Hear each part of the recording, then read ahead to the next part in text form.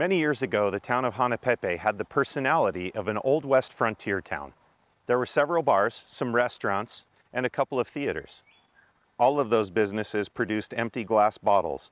In the 18 and 1900s, people didn't think the way we do now, and it probably never occurred to them that a dump located on a nearby bluff would erode and send its contents spilling into the sea. That lack of foresight has created a unique place on Kauai, and we're going there today.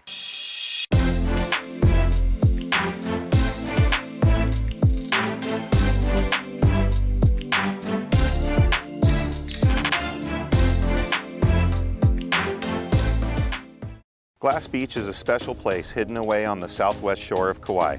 It's rarely good for swimming or snorkeling. There are no lifeguards, bathrooms, or other amenities. It's not even really suitable for laying out to work on your tan. So what makes it special? It's the sand, which isn't like anything else you've seen before. If you head to the bluff east of the beach, you'll find a number of easy paths that lead to the rock shelf under the historic Hanapepe dump. From there you can see firsthand how the cliff is slowly giving back all the waste that it was given. Summer swells crash into this shelf and slowly erode the cliff. As the cliff erodes, glass gets smashed on the rocks and swept into the sea. Over decades, the glass bits tumble across the sand and eventually arrive on the beach. You can find plenty of pictures online of what it looks like here when the weather conditions have been just right. Most of the time though, the beach just looks like a more or less normal beach until you look closer. Then you'll see that much of the sand is actually very small pieces of glass.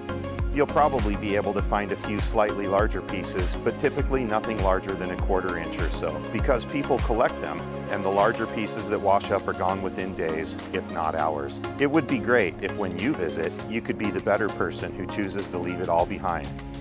One more good reason to visit Glass Beach is the potential to see one of the endangered Hawaiian monk seals that calls Kauai home. I have no idea why seals prefer some beaches over others, but they do.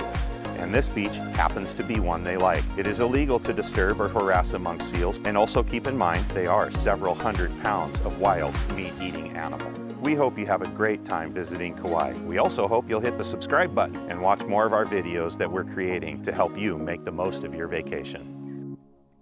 This video was sponsored by Garden Isle Divers, your best choice for exploring Kauai's underwater world.